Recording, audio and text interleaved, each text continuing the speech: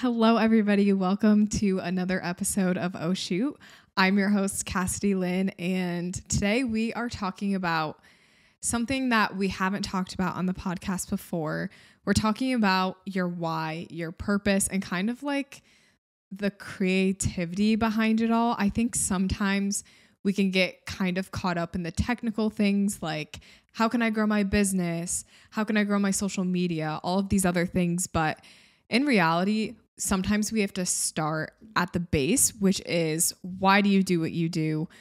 What is your purpose in doing photography? So that's what I want to cover in today's episode. And I think if you're feeling a little bit just worn out or kind of feel lost within your photography journey, I think this episode's going to be really good for you because I've been there and I kind of want to share a little bit of my experience and how I overcame that feeling within my photography journey. So I think we're just going to jump right into the episode. I don't really have any life updates. Actually, I do have one. So I got my film photos back from my first 2 rolls of film. If you saw, I posted on Instagram and TikTok about it. But basically, my first 2 rolls were kind of just an experiment. It like they turned out good and I liked them, like the photos, but I learned a lot just about film photography when I got the rolls developed. And I think my 3rd roll is going to be a lot better. Basically, to sum up some of the things I learned that shooting outside with a film camera is really good.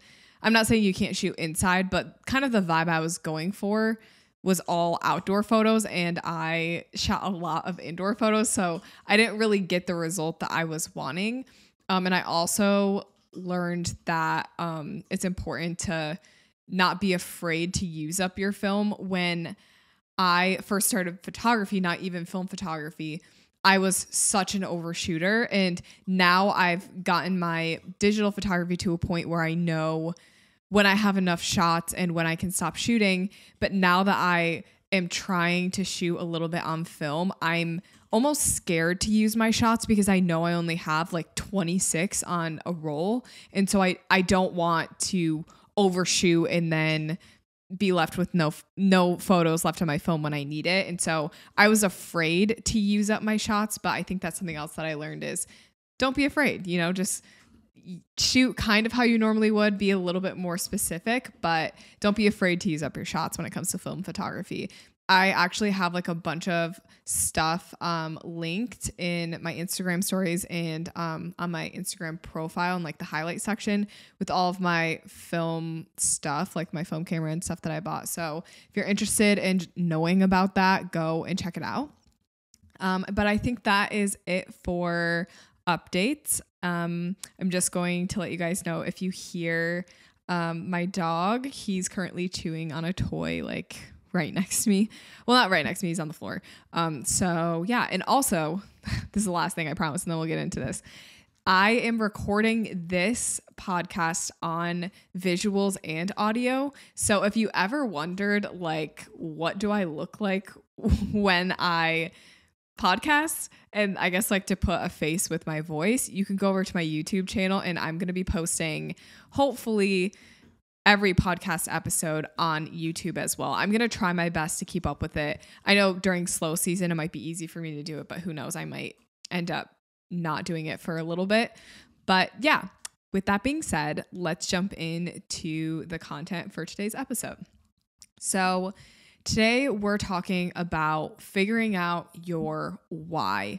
And I also want to talk a little bit about bigger picture, kind of like the things that are going to help you stay motivated as you're doing photography and really just give you that purpose. Like when everyone starts photography, there's always a reason. And so that's kind of what I want to ground us back to and bring us back to on today's episode. So the first question that I want to ask you is, why did you choose photography? So if you're listening right now, literally ask yourself, why photography? Why did I choose to pursue photography? And if you're listening to this podcast, I'm going to assume that you're interested in photography. But if you're not listening for photography purposes, maybe this can be a question you can ask in another area of your life. It could be like, why did I choose to start this business or whatever it is? So why did you choose to start photography? I want to go back to where it all started. For me, it basically started with the fact that I was capturing a lot of candids. I worked at a nonprofit and was shooting their events all the time.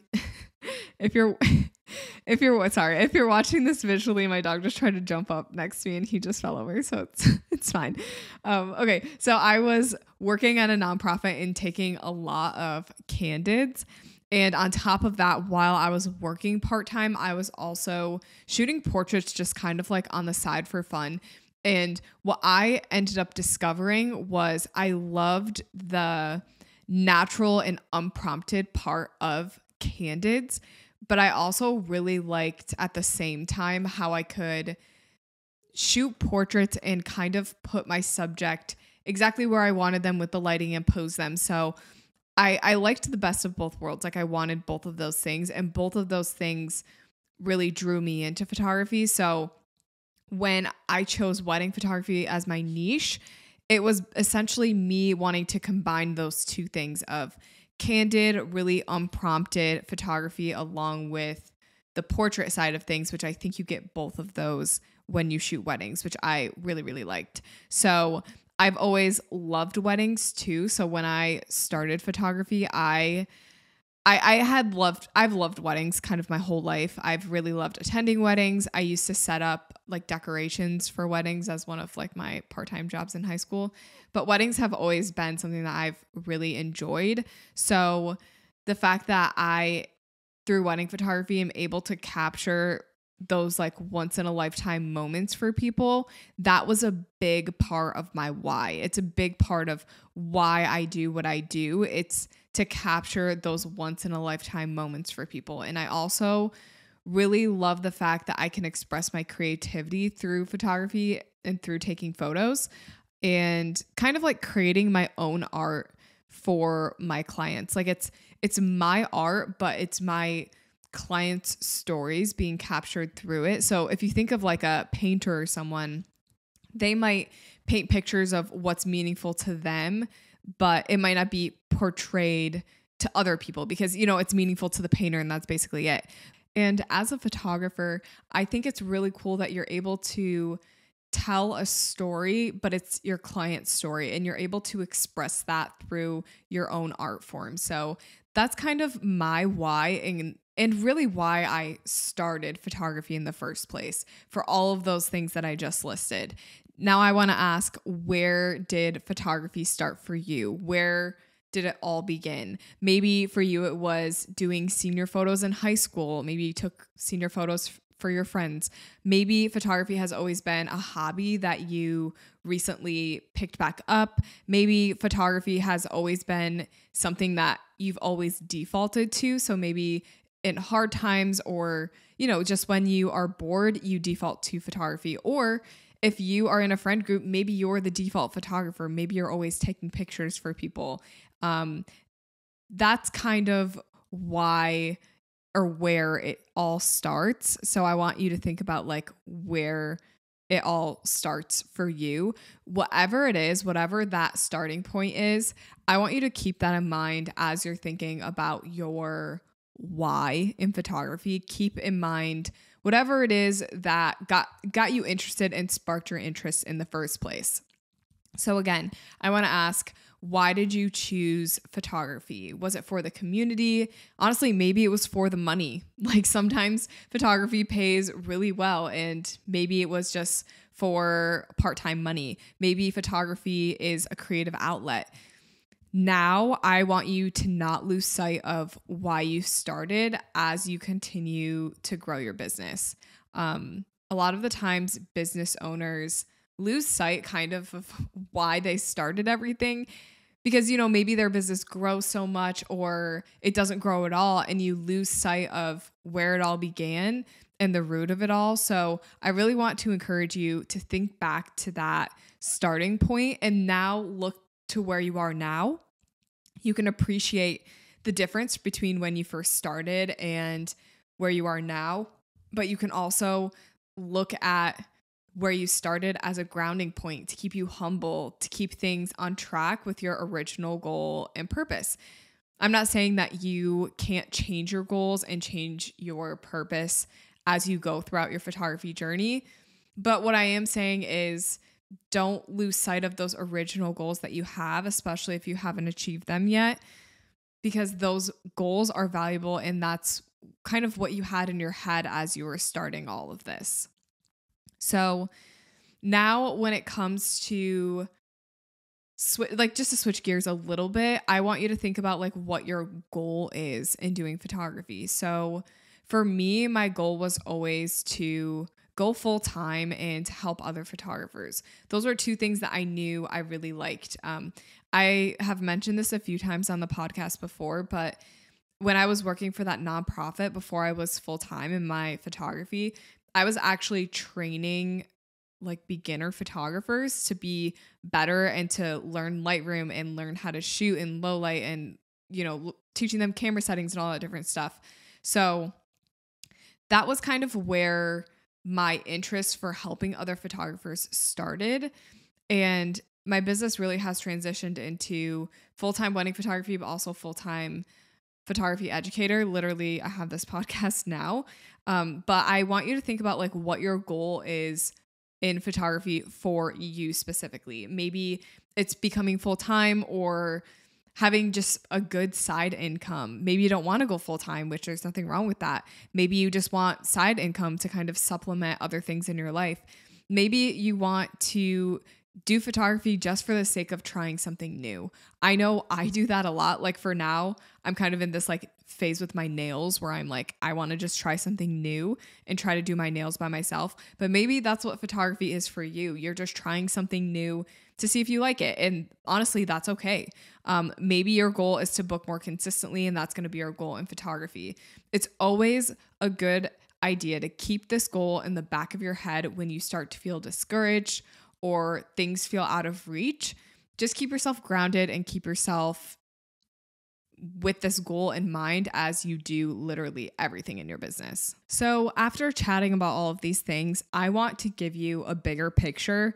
Your why in photography is going to keep you motivated, and it's going to give you a purpose as you navigate through photography. So your why is motivation, it's purpose. It's telling you what you need to do, where you need to go. Your goals are going to help you understand what tasks you need to be doing to achieve your goals and ultimately to achieve your purpose or achieve your why. So your goals are supposed to help you get towards your why and to help your why actually happen. So kind of think of it from a client's perspective.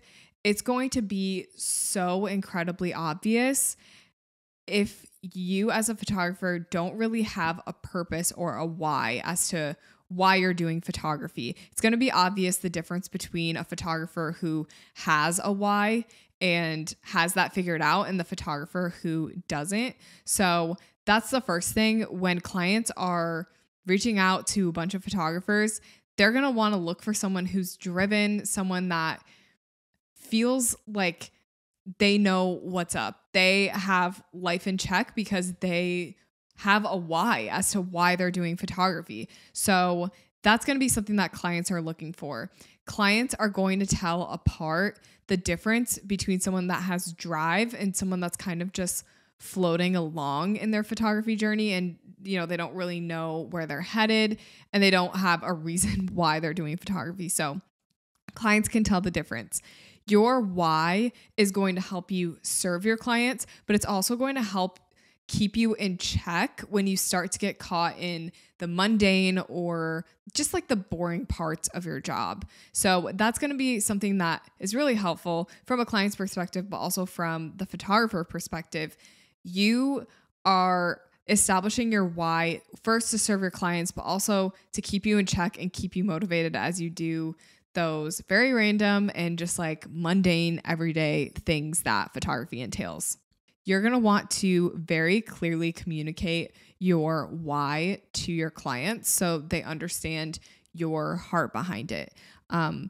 If your clients don't understand your heart behind your business and where it all started, why you're doing this, it's going to be a lot harder for them to connect with you. Clients want to feel like they're booking a real life person, a real life photographer. So by you not having a why or not clearly communicating your why in your business, it's only harming you. So I really think that having this purpose and this why as you create a photography business, I think that's going to help a ton with retaining and booking clients. When it comes to booking clients, truly it's all about connection. So sharing your heart and your why behind photography is going to help you foster that connection between you and a potential client. And it might even be the difference between someone booking you and someone not booking you. So someone finding you and thinking that you are the person that they want to book above someone else.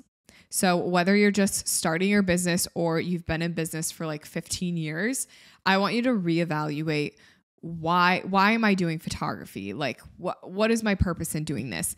It's so easy to get lost in the everyday things, to get lost in your photography to the point where you lose sight of like, why did I start this? You know, like why did I even get to this point? I think keeping yourself grounded in that sense it's really just going to help you overall in your business, even with your mindset too. Like having the mindset of being driven and having goals, that why is really going to help with that too. So I want to address if you feel like you've lost your purpose or you just feel like, I don't know, like your why just isn't there.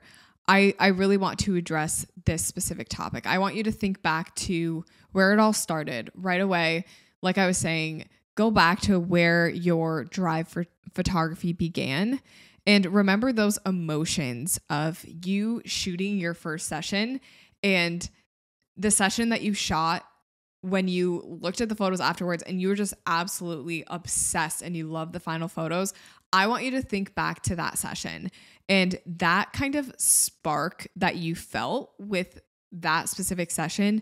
That's kind of where your why begins. It can start a little bit before or after, but a lot of the times that's kind of like the realization point, or it's almost like the hook. Like you're absolutely hooked on photography now because you've created a result that you really love. And I even remember a session for me, it was like in this really pretty open golden field with a couple that I just asked, they were just my friends and I just asked them to model for me. And I remember thinking like, yeah, like this is what I want to do. I absolutely love doing this. You almost have this high of after you finish the photos, just seeing the result. It's just insane. And so that's what I want you to remember is that kind of emotion from when you first felt a spark from your photography. I do want you to remember that it's common to have ebbs and flows and ups and downs as you journey through photography. So sometimes you absolutely love your work. You love everything that you're putting out. You love your edits. And then sometimes you just get in this funk where you're like, I just am not vibing with my posing. I'm not vibing with my end results. I'm not loving my edits. And that's common. Like I don't necessarily love every single shoot that I do.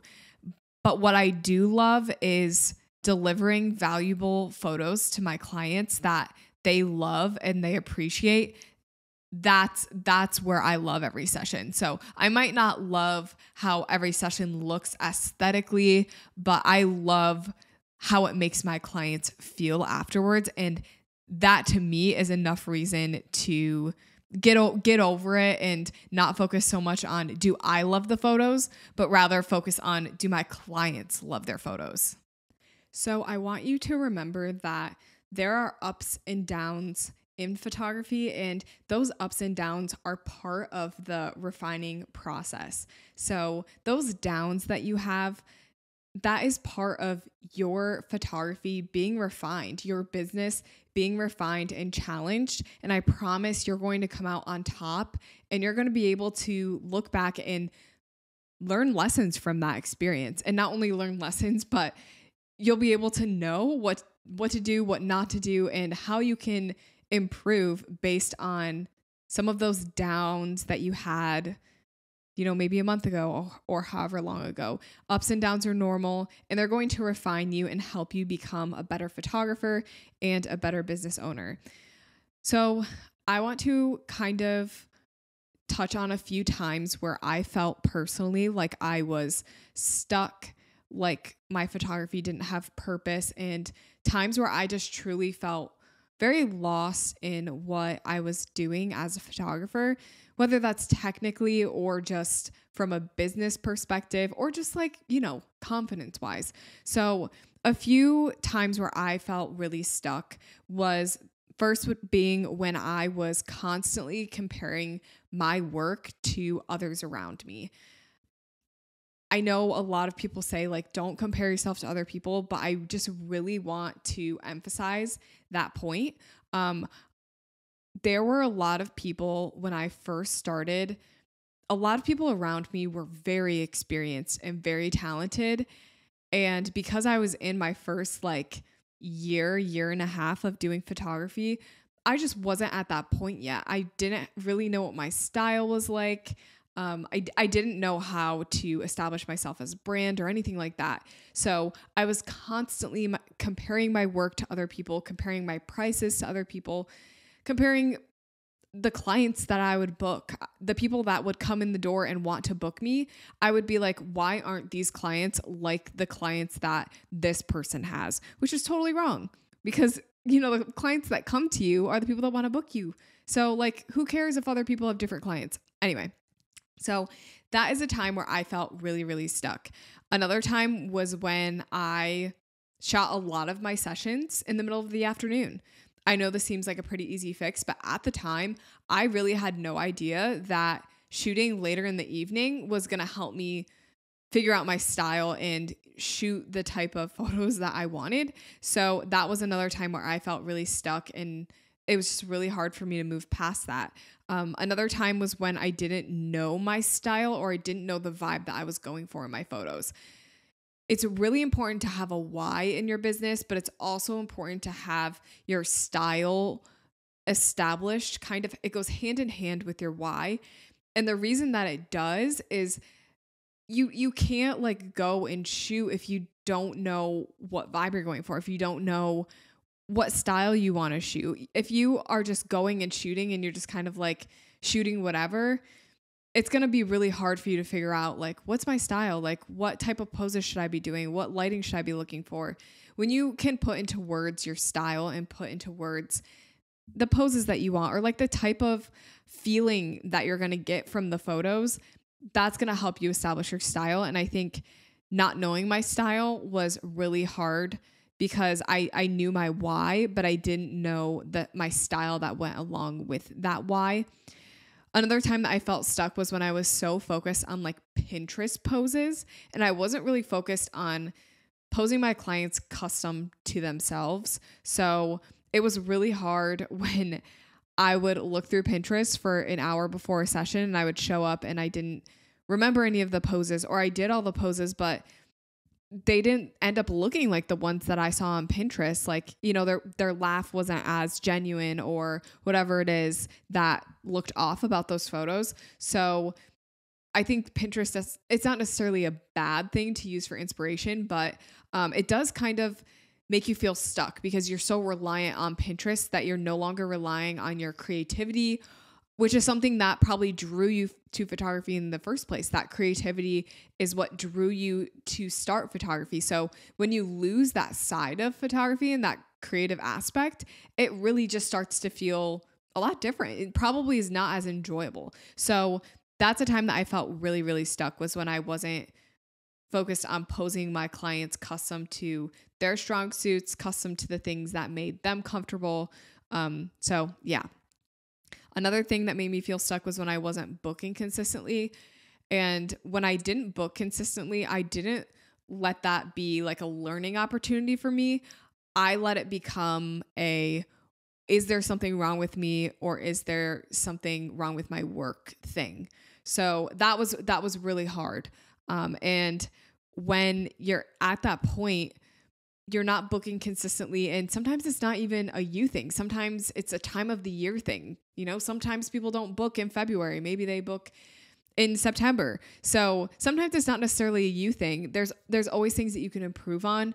But for me, I just felt like, oh, there's something wrong with my work. Oh, my photos aren't good enough, or, oh, I'm not a good enough business owner, or whatever it is. So that's something that was really hard for me. And I think going back to my why, wanting to serve my clients and capture meaningful moments for them, that was something that I needed to just communicate better as people were reaching out to me. And that's honestly part of the reason why I wasn't getting booked as much, was because I wasn't communicating that why. And that's something that I didn't know at the time that I needed to be doing. And kind of to go along with that point, I also was getting ghosted quite a bit. And I think getting ghosted really just makes you feel stuck, and it makes you feel, you know, like, what am I doing wrong? Like, why aren't people booking me? So when you're getting ghosted, I want you to go back to your why, and even go back to a goal that you have for your business. And just kind of let that be the solution for you being ghosted. If any of these things are something that you relate to, or things that you're like, oh yeah, I'm going through that right now, I want you to think of solutions to each of these things. So the first thing that I said was comparing my work to other people around me. A good solution to that would be unfollowing the people that you compare yourself to, or limiting your consumption of other people's work and other people's content. So then you're not as heavily influenced by what this person went and shot yesterday and the wedding that this person is shooting tomorrow. That's going to be a good solution to that. Maybe shooting at high noon. That was something else that made me feel stuck. A solution to that is shooting at night, obviously. So thinking of solutions to the things that make you feel stuck. And if it's not a solution, at least give it a try. That's really going to help clear your head and get you back on that purpose and that drive that you feel as you do photography. That the reason that you started it all, always bring yourself back to that. Even in hard times when you're comparing yourself to others, bring yourself back to, why did I start photography? What are the things that I love about photography? And is it really worth me being so upset over this comparison, or so upset over whatever it is? No, it's not, because doing photography is something that you value, and it's something that allows you to be creative and think outside the box. Sometimes it's therapeutic. Sometimes it's just a good coping mechanism. So just remember that as you're going through hard times in your business, ups and downs, remember why you started it all and where it all began. That is all that I am going to say on this topic. I'm going to leave that there.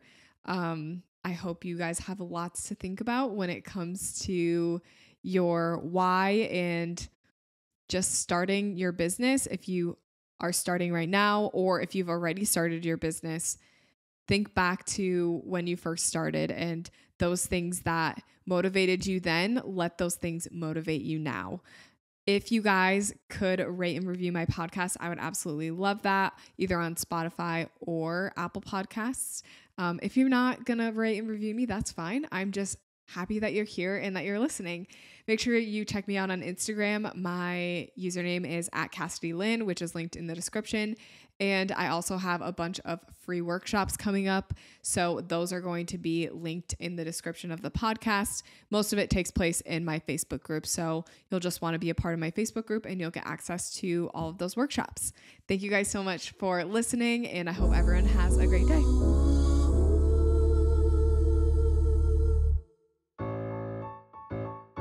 Expose my mind to clarity. Oh, my spirit shudders. Capture the moment, oh, to keep my sanity. And the wisdom rushing in, so much clearer now. Getting a little bit higher. step I take, I'm getting good. Getting a little bit better, I'm climbing to the top. Never gonna stop, I'm